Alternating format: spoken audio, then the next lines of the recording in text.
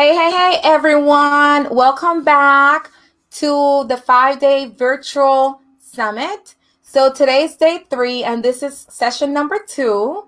And we have a special guest for you here. Let me just pull up her picture here so you guys can see.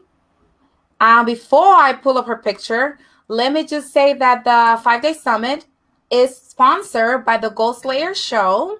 And I am your host, Rosa Barriget, your online business coach, and I help aspiring and new virtual assistants start their business from scratch. So today we have an amazing topic, right? All the topics are amazing, right? But this topic is really amazing because a lot of us have kids that are going into either middle school, high school, and into college. And a lot of parents don't know how they can better support their child in this process. And we're going to talk a little more about that when our guests come in about there's an age limit when you can start the whole prepping your child for college. So let me tell you a little bit about her. Let's bring this slide here. So let me tell you a little bit about my guest. I've known her for a few years now, and she is totally amazing. Sorry about that other slide. So Gloria is a dedicated professional with many years experience as a clinical social worker and over 10 years of experience as an advocate for marginalized communities and individuals. She has recently worked at Norfolk County Juvenile Court as a forensic clinician. She is the mother of a high school senior and has supported him in the application process of applying to 10 colleges. And guess what? He received acceptance letters from 9 of them. So kudos to him and kudos to mom. Gloria will be sharing with us today some of her lessons learned in the college process and how maintaining a circle of support and being patient was key to her son's success in the process. So guys, please help me welcome Gloria to the show. Hi, Gloria. Oh, hola, Rosa. Hola, Gloria. How are you? I am well today, considering that we are actually in this pandemic right now of this craziness. But I am thankful and I am excited to be a part of your show today. Oh, thank you. Did I miss anything that you wanted to elaborate on in the introduction? No, I was thinking, oh goodness, I should hire her to be my PR. So guys, this is going to be sort of like an interview show, because there were people that had so many questions and we gathered the questions together, and Gloria is going to help us learn a little more about the process.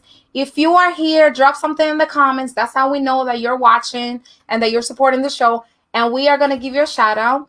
So the way that it's going to go, I'm going to ask her a few questions, and as she is answering the questions, if you can think of something else that you want more explanation on, or you have questions of your own, post them in the comments, and at the end, we're going to do a Q&A, okay? So, Gloria, tell me a little bit about your college process with your son, briefly. So, as you spoke a little bit about through this whole thing, my son is in a school in Brighton. He is actually in a private school in Brighton, and he was interested in studying psychology.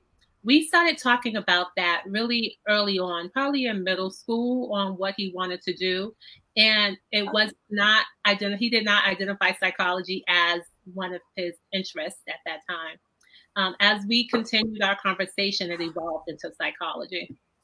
So I was just really trying to just talk to him, encourage him to think about other careers that he could be possibly interested in. As I went to school for my undergraduates in psychology, and I knew just from that process, in order to really make any type of a good salary, you should probably plan to go for your doctorate, at minimum your master's. And I really wanted to explain that and talk to him about what is required to really be able to make a good living off being a psychologist, and what type of degree that you need. So we had that conversation, and I thought by having that conversation with him, it was going to change his interest, but it didn't. His interest level increased. And he started thinking about schools, and we started talking about what type of schools he wanted to go to. So it was a fluid conversation that we began to have very early on in his middle school days. So early on, when you mentioned his middle school days, so it's not too early to start these conversations in middle school? Oh, no, I don't think so at all. When we actually started visiting schools and going into colleges and seeing the campuses, it was families there that had kids that were in elementary school. And you think to yourself, elementary school, that is way too early. But why not? They were just there along because they had an older sibling that was already in the process. So quite naturally, that family, that parent, that caregiver brought them along and let them experience that. And to talk to them about why they were there, they seemed just as interested. Sometimes they were even more interested than the college prospective student was. And that leads us to the next question. How and when does the parent begin the college conversation? So as early as middle school, right? And how do they start that conversation? Well, for me, the lesson that I learned very early on, I really wanted to talk to my son about what did he want to do. Before he identified psychology, I just want to talk to him about there are other trades. You know, not everyone is fit and equipped to be a college student. Let's face it, right? It's funding, it's money that is involved in that. And a lot of stuff is based upon your parents' income.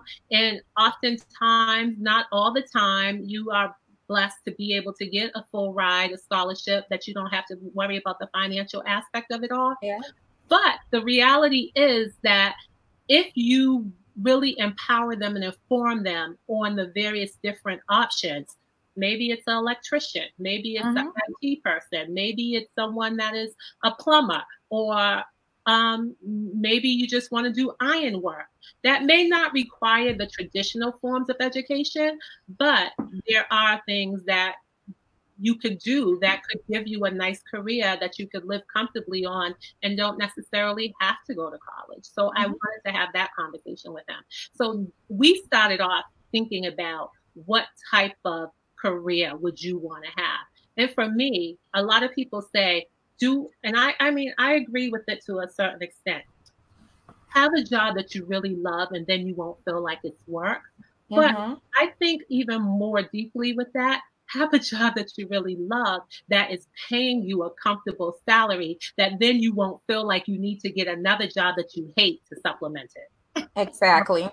So like having the conversation with kids about college, it's not always like you have to go to college, but like what is having like an open conversation about like being curious about coming from a curious perspective about what do you want to do, and like these are options, you know, college, there are trades, and giving them options to see what they like.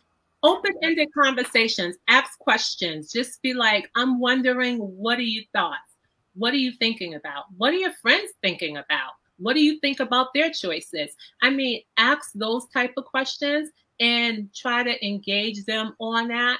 And then if they give you a seed, like, you know, we had a career day at school today, and someone came in who was an engineer, and I didn't even realize it was various different types of engineers. So then you could be like, well, what type of engineer is it? Or then you can just ask prompting questions to get them to tell you more about it. How much do they pay in salary? I wonder how much. Why don't you Google that and see how much they pay in salary? So get them to think about various different titles and career paths that they could have. And that would help them to think about what's the best fit for them. I agree. So let's move to the next one. How do you identify an adult to take the supporting lead when it comes to the student? So how do parents identify like who's going to be that support person or support circle for this child? Right. Every family, every household is different, right? So you may have someone in your household that you may have a parent that has never went to high school. I mean, never went to college, or very well, they may not have graduated from a traditional high school. Maybe they got their GED, who knows? But they may have never experienced the college process. Or they may not just be from this country. Maybe they're from the Caribbean, or they're from another country. Who knows? But if that is their experience, they may not be the best person to take the lead on that. So just be open and have conversations, communication with the caregivers, the adults that are in the household that is supporting this youth and your family, to see who is the best person, because it's going to take a village. That's true. You hear it all the time. It's going to be some visits that you may not be able to take your child to, and someone else would have to support them in that, or it might be his friend's parent, somebody else that could supplement and take your child and visit a campus. But as far as your household, have a conversation amongst the adults and think about who is the best person to go with them and to support them and engage them and, get them to thinking about stuff that they may, not normally think about. For me and my husband, it was myself, because he is from the Caribbean. This process was foreign to him. He didn't even understand it. He didn't even understand why here in the U.S. that we have to spend all this money to go to college and not pay attention and think about the expense that is, associated with that. So he supported my son in a way of making sure that he was there to help him check out the colleges. But as far as the application, filling out the forms, doing all those things, I was the one that took the lead. So just look at your dynamics and what happens and negotiate that amongst your family. And build from, like, if it's a couple, each other's strength, like who's better at managing different things, right? Exactly. And for some parents, not to get offended if that person happens to be someone that is not in the household, right? It could be a teacher, a counselor. It could be a teacher or a counselor. Like, my son has this really great, he went to Nativity Prep in Jamaica Plain, and he wanted to visit all these different colleges. And we applied to 10 of them. We saw all 10 of them. I was able to take him and see most of them. But the ones that I could not take him to go see, I outsourced some of those responsibilities, so to speak. For instance, he went on the HBCU, Historically Black College tour, and he was able to see a collective amount of colleges through that tour. How did I learn about that?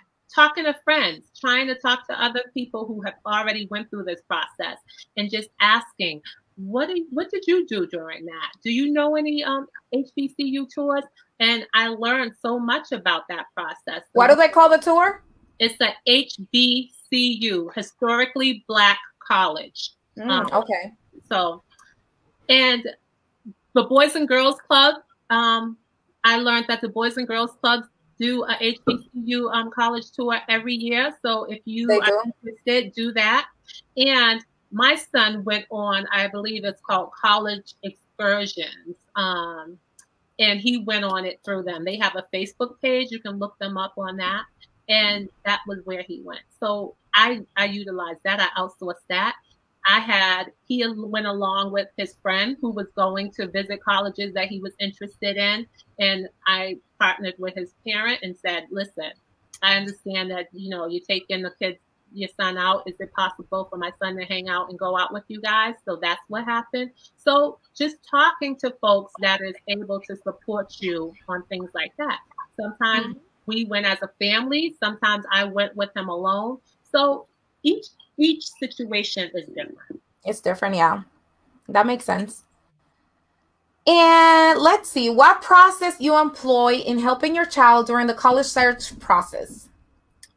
So I tell you, the process that you employ is, I'm telling you, it's like kind of like your tips that you need to be aware of like really thinking about what you need to be able to get organized, situated, and just trying to think about what you have available to you, right? So it's different things that you have to think about. And we're gonna cover some of those in the next slide when we're done with the questions, right? Yes. So it's a whole bunch of stuff that just like it's this process is condensed. I'm gonna tell you, because this could be a whole maybe hour, 2 hour series, if you will, on the process, because it's so much to learn. And then I'll share some of my favorite sites and tools of some websites and agencies that I loved and helped me out tremendously through this process. But being organized is the number one thing to help, because if you're organized, you're modeling that organizational skills for your child and being able to track and keep track of everything, because you're going to need to keep track of all the information you're getting from the colleges, right? You're going to have to keep track of all the scholarships that your child is applying to. So if I don't know if you're computer savvy, but if you are, just be able to list and write down. My house turned into like a wall collection. I purchased large Post-its and I put them on the wall, and we put different colleges up on each of those Post-its, and we would list some of the things he liked and didn't like about those colleges. We list the scholarships that he applied to, and then it gives you a visual of what needs to be done, things that you have to get done, things that you want to check into. So being organized and having a system that works for you. For me, it was the large Post-its initially, right? So I could collectively visually see something. So he could collectively visually see things and in his mind visually be organized on what needs to happen. And then when we fine-tuned and got some kinds of an understanding of some schools that we were going to apply for, because I'm going to tell you, the list went from like applying to the University of Hawaii. Oh, wow. To applying to Curry College, which is like maybe 10, 20 minutes away from my home because I live in Hyde Park. So, I mean, it's a very, right? How realistic, I had to say to him, for you to go to Hawaii. Yeah, what if you got a scholarship? That would be awesome if they gave you a full ride. But how often are you coming home? Right? Like, how often are you coming home on the weekends? Probably not. So just being realistic in that, of just helping them sift through the process, because it's a major, major, huge decision for them, and that they need to really understand it, because this is going to be the first time that they're independently without you supporting them, making all these decisions and reminding them to do all these things. So letting them know that, yeah, this is a big decision. This is a big one for you to think about. Yeah, this is when things are going to get real about adulthood already. Yes, absolutely. So, you know how kids always, I say kids because I have a 14-year-old and he's already telling me he plays basketball in a travel team, and he's already telling me that when he goes to college, he's going to go to UConn, and him and his buddies, his little gang friends, he's they have a bromance where they hang out and they're always talking about what they're going to do when they graduate high school. They're going to go to high school in September, God willing. So how do you walk your child through the process of like what schools you should apply for, what school you shouldn't? So I guess the real question is that how was the process for you when selecting schools with your son? I'll let him take the lead in that, right? Because I want to know what he's thinking. The communication is always fluid. We're always talking about that.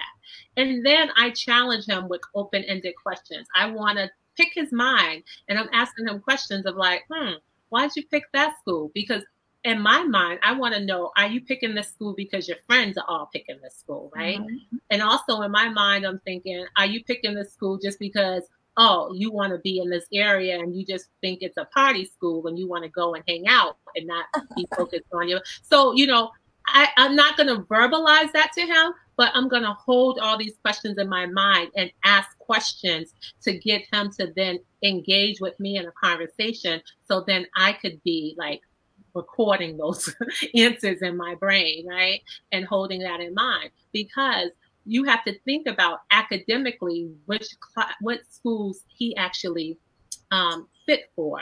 And there are different types of schools. And when we think about colleges, you have to think about it in the sense of like a safety school. A safety school is like a school that may that usually pretty much takes a large majority of the students who apply for the application. So their SAT and their GPA matches. You know, it's like they are the ideal student for that, you know, accepted student that would come into a specific safety school, right? So that may be considered a safety school. The match school is typically known as that perfect fit. All your GPAs, all your stuff is it aligns with the ideal student that school usually takes. But it doesn't necessarily mean it's a guarantee that you're automatically going to get into that school. So yeah, you have the safety school, which you're like, oh, this school takes SATs of like 1120, and my son's SAT is 1170 something, right?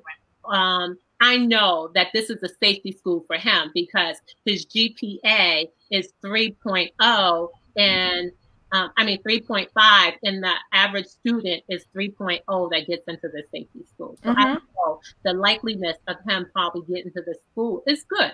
Then for the match school, it could be that the match school typical accepted student may have a SAT of 1200, and then their GPA might be 3.9 or almost 4. And then your child may be right at that number, right? Their test scores was right at that number, their GPA right at that number. That could be a perfect match for them, right? Yeah. Would that mean they're automatically guaranteed admission? No, because you don't know how many students have applied and they have their own quota of things that they meet and don't meet when to get in. And then you have the reach school. The reach school is this ideal candidate, the student that is coming into that school might have a 1600 a 1600 SAT and a 4.0 or higher, right? GPA. And they may be the Ivy League schools or like really the high reaching schools that, would they take somebody that has a 1200 or 1400? Maybe, with a good GPA. But it's a reach school, which means it's like kind of a roll of the dice on whether or not you can get in or not. So that was the next question, but you explained it very well. So back to this question, right? Because I run into this with my son sometimes, selecting the school. So what happens if a child, let's say that, let me see, like the basketball, right? Or a child, and you're asking him like, why you want to go to that school? Well, they have a great basketball team, or I'm going to be there for 4 years and I want to make sure I want to make sure that they have a good cafeteria. I want to make sure that they have a basketball court within the school. I'm just making things up, right? But then they're telling you all these things as you're talking to them. So how do you coach them into like researching those things? Not just saying this is what I want without knowing already if the school that they're advocating with you that they want to go to have those things. How do you coach them without telling them to do certain things? So I had to talk to my son about what is it about this school that you like, right? So I wanted him to build his own picture of this school. Like he has to sell the school to me. He has to convince me that this is where he needs to be. He has to convince me that he wants to go to the school because he feels like this is going to give him the best education, the best leverage for him to launch, to do what he needs to do, to be an independent, responsible student. Because I tell him, I want you to prepare like you're not coming back to my house, right? Because I'm excited, because I'm going to be there. So I want you to be able to stand on your own feet. I want you to be able to go to a school, choose a career that's going to afford the lifestyle that you're comfortable and you want to have, because your mother is not going to be providing and supporting you throughout your adult years. So let's just be clear on that, right? I just want you to know that. So you're going to challenge them to really think about what they want and if this school is going to give them what they need. For instance, what if your child is a student that has only really been in small setting schools, right? But most of the schools that they're thinking of, right, maybe 50% of them or 55% are large schools. Mm-hmm. Maybe he went to a school that had his senior class had like 60 people, but you're going to a school that has over 10,000 or 11,000 people. What does that class size look like? Right? Mm-hmm. He could go from a class size of being in a room with maybe anywhere from 15 to 21 students, which is a lot, right, in his school because he's in a private school. That's a lot.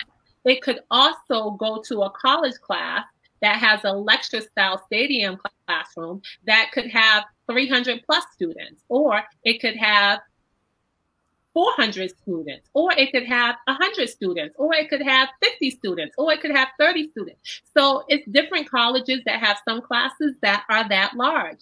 But you have to be able to ask him or ask your student or their child, like, so what are the class sizes like, right? To get them to think about, oh, like, I don't know. Or they'll be able to give you that feedback of, yeah, this is smaller classroom style. Or what does the teachers, how do they teach? Is it lecture style, or is it like more of a group discussion? Is it something that you are going to be engaged in that learning material, that curriculum, your syllabus that you get? And just reminding them and helping them to think about it, that it's going to be different than high school, right? Well, now some schools are now giving them their coursework and then giving them their deadline dates and telling them when it's due. That's the reality of what it mirrors in college. But if they don't get those opportunities in their current high school and they go into college and then they get their syllabus and they know that they have a paper, nobody's calling them to say, did you do that paper? Nobody's calling them. And no, I tell my son that all the time. And nobody's calling your parent to remind them that you're not turning in your work. And not only that, even if you were that parent, as they would call you, a helicopter parent, right? I could be a helicopter parent sometimes. That you want to call the school and be like, did he go to class? What is his grades? You're not privy to any of that information anymore, right? No. They'll tell you that your child has to give you permission and they have to sign this document for me to be able to share this information with you. So it's a whole nother ball game and it's a whole different process. So engage them and ask those open-ended questions to get them to tell you what you need to hear. So you can then support them and give them more questions to think about to find out the answers to. Great. So this leads me to the next question, right? So what about those parents, helicopter parents, like myself sometimes, not all the time. So helicopter parents, like we're always like hovering over the child, right? Making sure that they're doing what they're supposed to do. Even though we have raised them to do what they're supposed to do, we still don't trust that they're going to do what they're supposed to do. So what about those parents that have a very hard time letting go, right? And allowing their child to explore within the state, or even worse, out of state? What can you say to those parents? You have to know your student. You have to know your child. You have to know that individual. So for me, it was not a hard decision for me to be open to my son being able to go in state or out of state. My preference was I wanted him out of state. And everyone who knows me were really shocked that I said that, because they were like, what? I know you didn't just say. You're going to be in tears. You're going to be sad. You're going to Especially for those that don't know you, that's your only child. Right? So I was like, yes, that's true. I may be sad. I may be in tears.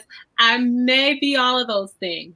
But the difference for me is, and for folks who, are viewing this, a little caveat to this whole story is I'm so excited about this process because my son was a preemie, so he was less than a pound, and they didn't even think that he was going to make it here and be here. So these milestones in his life that he's experiencing, it's a little different from me. I'm like celebrating those with him.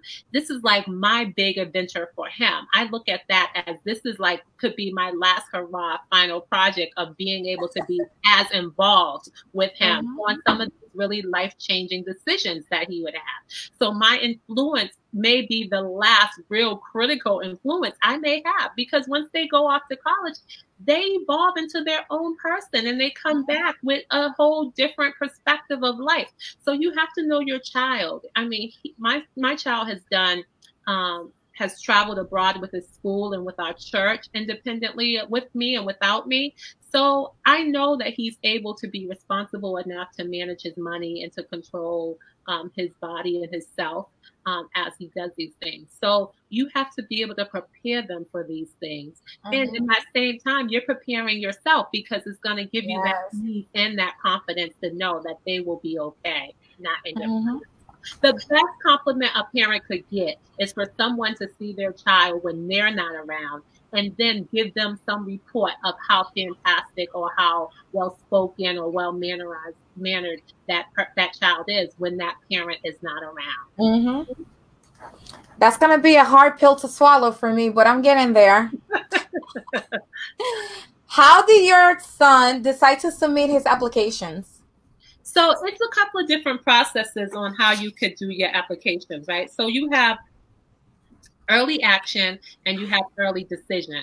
And he decided that he was going to do all his applications on early action, which meant that he was sending them in. It's non-binding. You're not committed to anything. You send the applications in, and he was ready. He knew what schools he was interested in. He had his priorities of which ones he wanted, which ones he didn't. And in his mind, he just wanted to get that information in, get those applications in, and then be at peace, that then he would really be able to hone in on what he wanted from each particular school. He'll be able to have longer time looking at the schools, getting the decisions, seeing what he wanted. And it allowed him the time to not really worry about meeting other deadlines. So he completed all his applications and submitted them early in November. So by December, he had most of all of his colleges had notified him whether or not he had gotten in or not, or if he was pushed over to the regular decision. Oh, wow. That's amazing. And kudos to you, Mom. And I'm going to tell you, I would love to take credit for all that. But I was even nervous in that process. That's why I said, parents, this is a learning process for you guys. Like, it was okay for me to just be like, I don't know, let's figure this out together. But I was worried because I was like, wait, you're applying all these schools you're doing early action for, like, and why are you doing? He's like, I just want to get it done and over with. I can do these applications, I can submit it, then I can just focus on scholarships and I don't have to worry about it. And I was like, but wait, what happens if you don't get into early decision? Does that mean that they'll send you to the regular decision? Because remember, early decision the application has to be in by November 30th. What happens if you don't get accepted in that pool? Which is sometimes a smaller pool than what the regular decision applicant pool may look like. So I was going to ask you that. Like, can you explain the early action versus regular decision? So the regular decision will let you know you will have to submit your application in the newer year. So early decision, you have to submit it by November, and then you learn whether or not you got accepted by December, the latest early January, right? The regular decision, you might have until like February to late January to February to submit your application. But then you start learning whether or not you got accepted into that school in like late February, March time area, right? Now, what does that mean? That means you have to be able to give the colleges a decision on whether or not you have accepted that seat by May 1st. Now, because of this whole pandemic that we're in right now, some of the colleges are notifying applicants and their parents that they're extending it to June and July. We haven't gotten that notice yet to any of the colleges. So for my child, we would have to submit by May 1st on what school he's going to. But think about that. If you applied in November and you learned what schools you got accepted into December or January, you have until May to make that final decision, right? So that's the difference from early action, early decision. Now, regular decision, you apply in January, you may learn back February or March, but then you have until May to make that decision. You see the difference? Yeah, so that makes sense. The difference to give you a little bit of perspective on what it looks like. And it relieves some of the pressure for my child. It relieved some of the pressure for him. Like he was so much at ease. And when his friends were like stressing about completing applications and doing scholarships, he was really like taking his time, being chill and cool. And for you folks who know me and know my child, like he is just soft-spoken and just really like calm. He's really laid back. He's very laid back. Mm-hmm. Totally not me. So I really was proud to see how he managed that process. And it actually taught me a lot, and I learned a lot from it myself. Mm-hmm. So one of the last questions before we go to the audience and take some questions, if you guys, there's some people, I'm doing a watch party on my Facebook page, my personal one. So there's some comments there that I'm going to read to you in a second. But the last question before we go to this other slide that you have is, how do you support and encourage self-care during the process, not just for your child, but for yourself? Listen, I cannot stress enough. Know your circle of friends. Know who you can call and talk to that have been through this process, that you can lean on to give you support. Not all the time is your partner in the house. It does not have to be your partner in the house. Like, know who to tap into. You know how they say you have friends that you would call for different things, for different reasons, for different seasons. Think about that. Think about that whole process of who you need to start building your tribe now. Build it, and know who you want in your tribe. Play to their strengths. The same way you would play to the strengths of your partner on who's going to support your child through the process. Play to the strengths of your friends. Right? Just know what friend is going to be helpful for certain situations and what you need from them. And just be like explicit and say to them, girl, I'm going to need you to help me with this because I don't know if I'm going to be able to do this. Or I need you to remind me when I get stressed and I'm high level to tune it back a notch because I'm really struggling with this aspect. Those are some things that you can. Don't be afraid to step away, revisit things at a later time if you feel like your anxiety is building up. So before we start the Q&A, this is a lot of good information. Before we start the Q&A, let me just go over to the comments. So Laverne said, hola. Hi, Laverne. Oh, yeah, Laverne. So let me look here on my laptop that I turned into a tablet now. So Paula says hi. Hi, Paula. She was the guest speaker last night. Norma says hi. Hi, Norma. She said hi. So nice to see you. Hi, Norma. Natalie, who was the guest speaker at noon today, she said, amazing mom. Giving them independence is the best thing ever. It's important not to take our feelings and burden out our children with them. Good job, mom. To you, Gloria. And Natalie also said, you also want to go to school for something you also want your kids to go to school for something they love. She agrees with you. She remembers when she first started college, her mother told her that the same thing. So she forced herself into nursing and hated it. Yeah. So she says she almost dropped out of college altogether because she felt like she let her mom down by not going into a high-paying career. So that's something to keep in mind. You know, when you are encouraging your kids to go to school, it's a really, you know how you said, Gloria, you want your child to go to school and do something that he loves that also is going to bring him the income that he probably wants to do whatever in life, right? Right. Are you suggesting that your child go to college because of that? Because, you know, it's what he wants? Or are you suggesting your child to go to college because it's what you wanted? Let's say you wanted to be a lawyer, so now you're pushing your son to go to school to be a lawyer when it's not what he wants. And I think that's what Natalie. That's healthy, and that's my clinical piece of being a professional social worker, speaking to that as well as a parent, because your dreams are your dreams. Your child needs to experience their own dreams. And you need to afford them an opportunity to be able to make choices and see if those choices fit for them. They may think that this is the best career ever, and then they get into the career and hate it, right?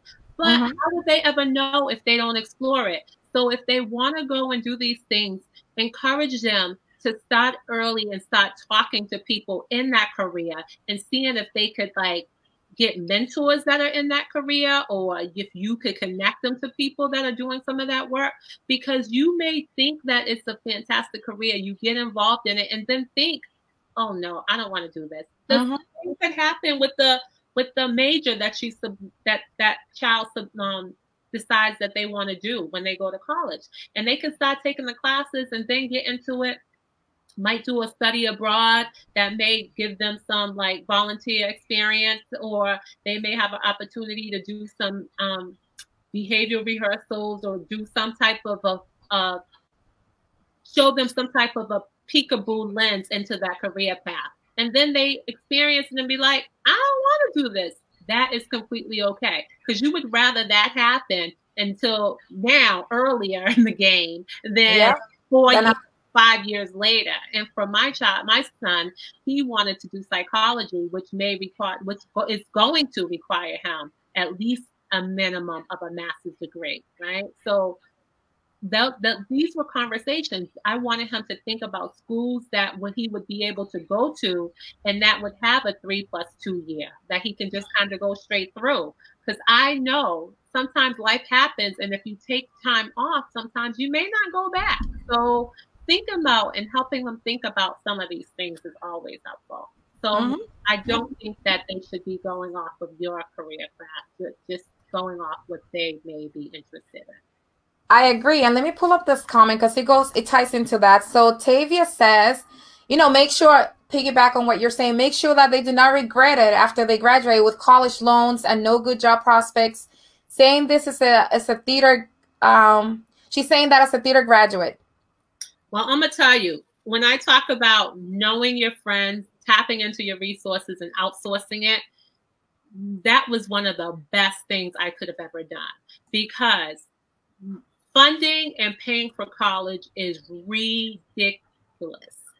And you guys will get a link of some really great resources, Cause EDU, and they have a fantastic website that does, they call it crowdfunding, where they help you be able to identify funding for your child's educational experience. And they partner with you and consult with you to support you through that process. The most fantastic support you could get, it's worth it. They have websites, they have tutorials, workshops that you can learn and advise you. I could not promote them enough. And I just feel like personally, it was a blessing for me to get to learn about this agency. So I was really excited to share that. I hope that you would have the same experience. Look into it, navigate through their website so you can then be able to see all the services and supports and things that they have. All my resources that I listed, I personally have used and helped me through this process. And like I said, it's so many more that could be listed on these things, but it would take so much time. But I was just trying to give you guys really concrete, solid resources, companies that I know I could attest to, that they provide excellent customer service and is able to support our youth and our children to be successful in this process. I would love to take all the credit for being able to make sure that my son's application and essays were on point, but I outsourced that. I had IRELux, which was another agency, a resource that you're going to learn more about, or you can see their website and their links that you can look through. That the CEO, Robert, came in like body, and he supported my son with working and doing his essays, and it was the best thing I could have done. Because I tell you, your kids test you, right? Because you know what you would like, and it's sometimes you got to step back and just be mom and not be the one that's holding them accountable for every single thing. And when you step back and just be mom and yet still supporting them in that process, Rosa and I talked a little bit before we came on, and we really believe in a model that we've learned when we worked as colleagues together, was under the wraparound process of do for, do with, cheer on. You are afforded that when you outsource that responsibility, because you're able to do for, do with, and do to cheer on with your child, do that.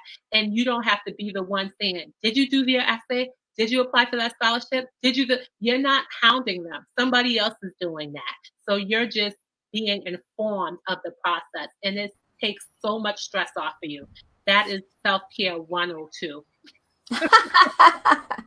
That is self-care 102. I love it. So let me go to some of the comments on my regular page. So Tavia said that her kids learned from what she went through when she went to college, going to a career as a theater graduate and then not having a good job or not finding a good job, not liking it. She said her kids learn from that, and they are now a massage therapist and a teacher. Wow, that's excellent. So let me go to my page. Let's see. So Chantel said, Chantel says she loves it. She said, "What is?" You explained it. She was asking, "What is it? Do for, do with." Love that. What was it? Do for, do with. Chiron, Chantel, let me put the banner there again. Oh, I deleted the banner, but it's actually do for. So do for is when you're doing something for the. Gloria, you want to explain it? When you're doing something for the child. Do for. Yeah, do for is when you're like doing things for the child, right? You're telling the child, like, listen, and I'm gonna tell you, these things could apply to your personal, professional life as well, right? That was another lesson I learned. So when you're doing for your child, you're showing them the way, you're coaching them, you're showing them how to do things. You want to show them the correct way of doing it, the correct way to send an email, the correct way to have a conversation, the correct way to follow through, the correct way to confirm things. You want to coach them in that process. So you're doing for with them. And then you want them to be able to show you that they're able to do it, right? And then that goes into the do with process. So that do for, you're taking a lead on all of that because you're modeling that for them, right? Do with, you're kind of supporting them in that process. You want them to now reverse that and take the lead and do all those things that you modeled for them to show you that they can do it, right? Mm-hmm. That's the do with. The cheer on is you're going to stand back and watch them and show them and coach them in the far distance.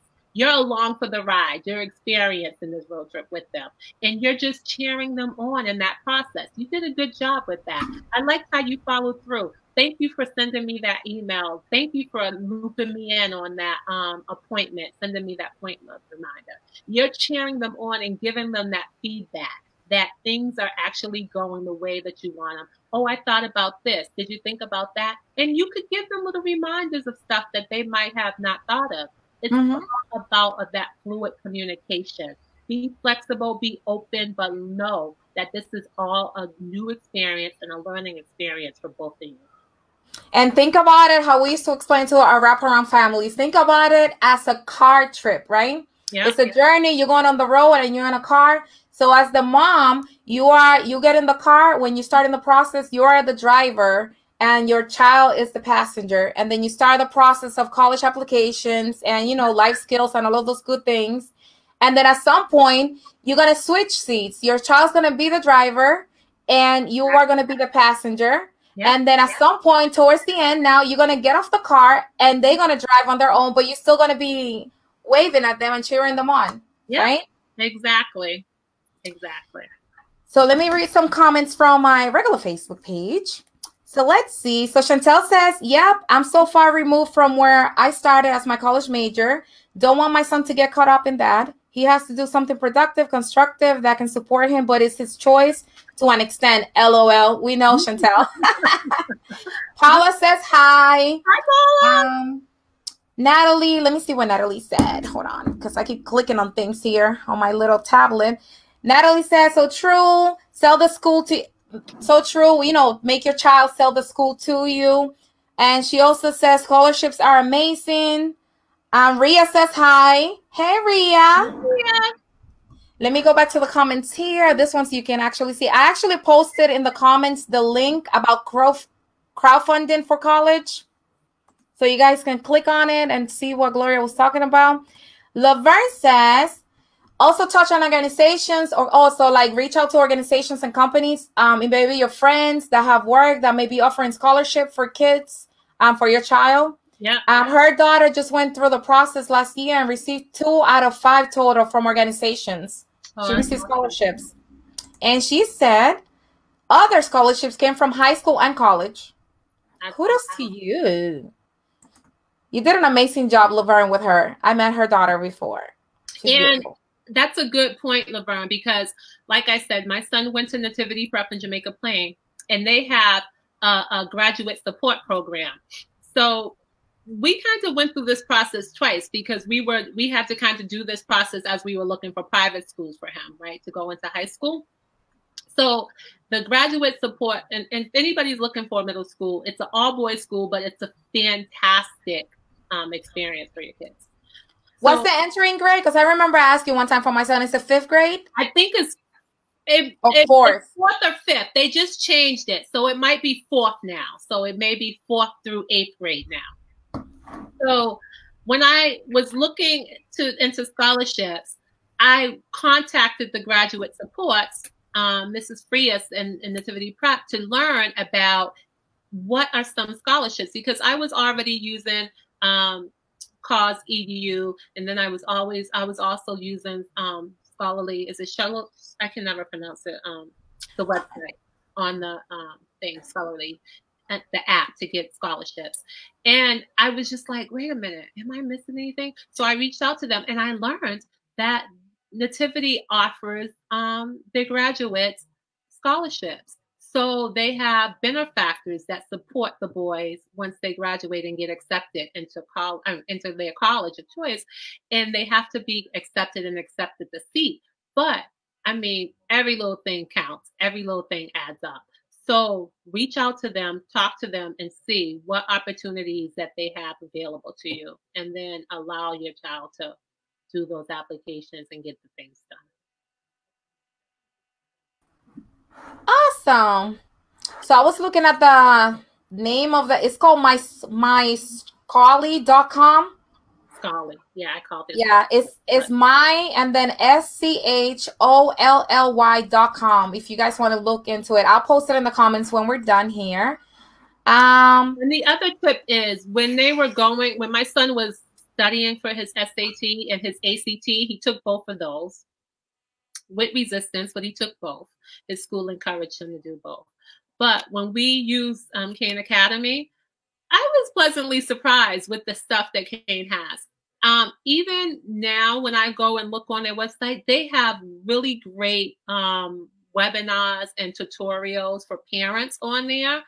I used it when I was in graduate school. So don't sleep on Kane Academy. I'm telling you guys, you may want to you would learn something on your own besides the process of helping your child for college. Cool.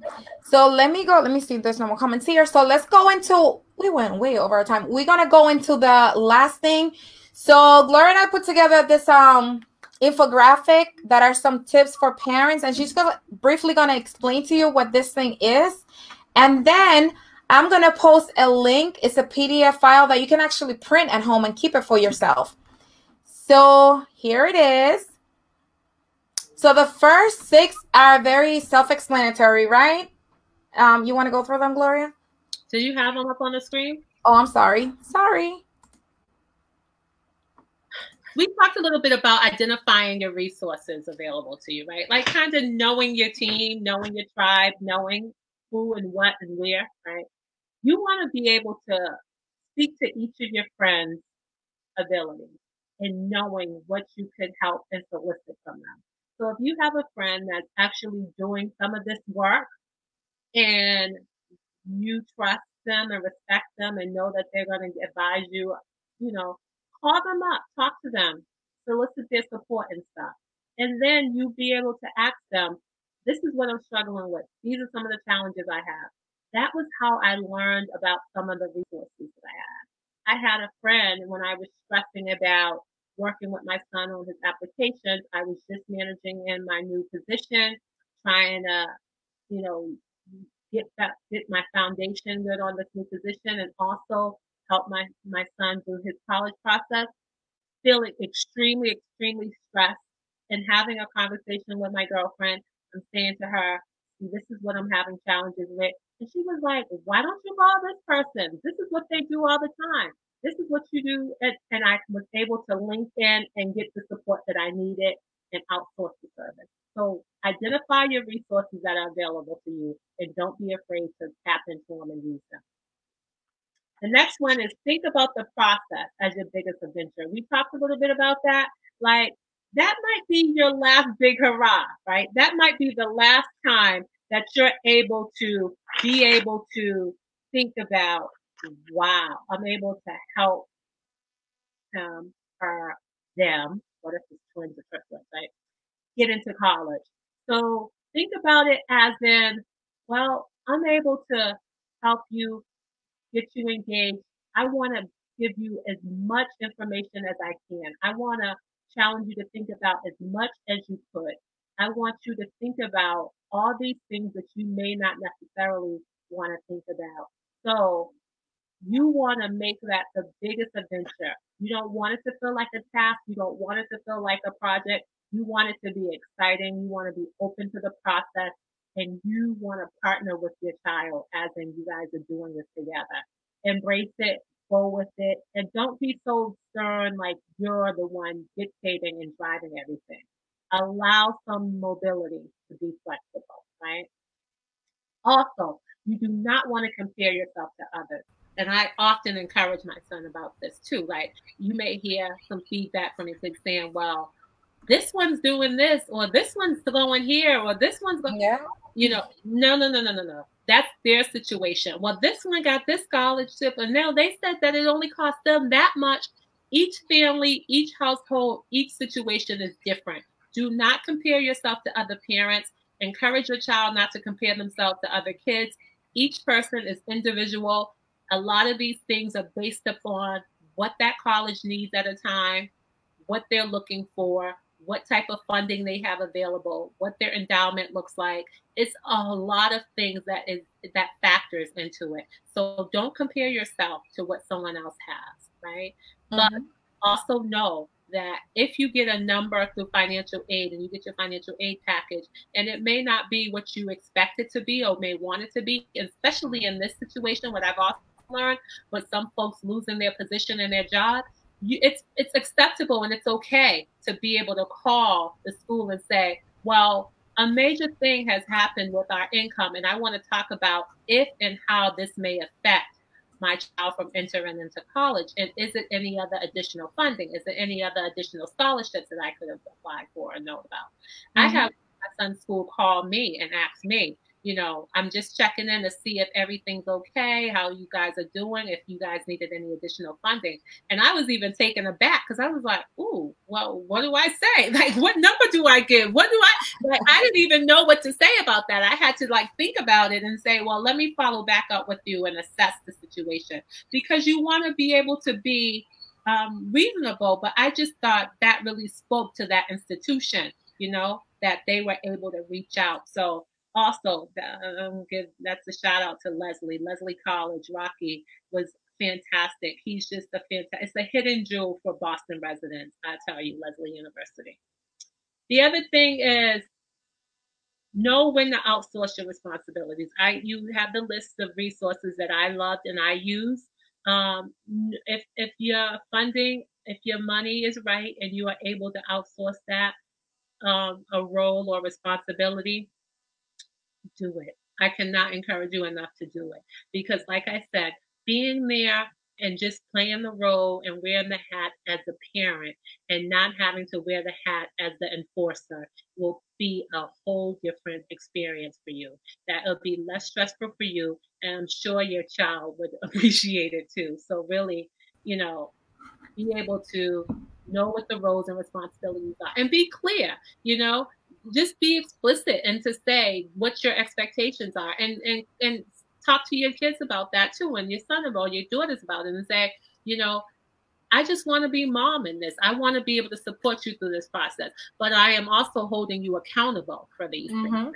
And if you make a decision that I don't really understand, I'm going to challenge you in that process, and I'm going to ask you to let me get to that place where you're at. And if you can't get me to that place, then we need to have a mutual ground that, we're going to have to be able to meet at, because I am supporting you, but I'm not going to stand by and let you make a decision that I feel like is going to affect you in the long run. So really being able to maintain fluid conversations, be honest, be open. And if your child is anything like my child, he would then challenge me and be like, no, Mom, I just don't really feel like this is it. I really don't feel like this is the best fit for me. I really don't think that this is where I want to be, and this is why. And it took a little bit of getting used to of receiving that feedback from him. But at least I feel like now I'm like, okay, at least I can see that he's practicing some self-efficacy. He's able to advocate for himself, right? So then I'm seeing him do that. So welcome the openness and be flexible to be able to have and expect change. Because one minute they might be like, oh, I want to be an engineer. And then the next month it might be like, oh, I want to be an architecture. And then the next week it might be, oh, I don't want to go to school. I just want to do a vocational trade. I just want to be an IT person. So I want to be a rapper. yeah. So be open, ask questions, and just be able to just be really candid and what your expectations are. And you guys are gonna have this. We're running out of time, but you guys are gonna have this infographic. I'm gonna post it in the comments where you guys can. It's gonna be there as a picture and also as a PDF where you can download it. And I suggest you download it as soon as you can, because sometimes, you know, things get deleted from Facebook. So you guys are going to have it. If you have questions at the bottom of the, let me just show you. At the bottom here of the infographic is Gloria's contact information. So you guys are able to get in touch with her. So Gloria has an email address that she was nice enough to provide for us. So this is her email address, gloriaweekes@icloud.com. And a phone number where you can reach her, 857-244-1425. Gloria, are you on Facebook or Instagram where people can follow you? I am not, but I should probably do that. But you could; those are the best methods to reach me at this point. The email address and phone number. If she don't answer, feel free to leave a message. Well, thank you, Gloria, for this amazing resources. We learned so much today. And those other resources that she mentioned, I have not posted them yet, but I will post them after the live. So you can have them along with the infographic. Thank you, Gloria, for coming on to the show and for dropping some nuggets for those of us that have kids that are either planning to go to school or we're just starting the early conversation to explore to see what their options are. Yeah. Good luck. Let me know how you guys are doing in the process. Thank you, everyone, for tuning in. Bye.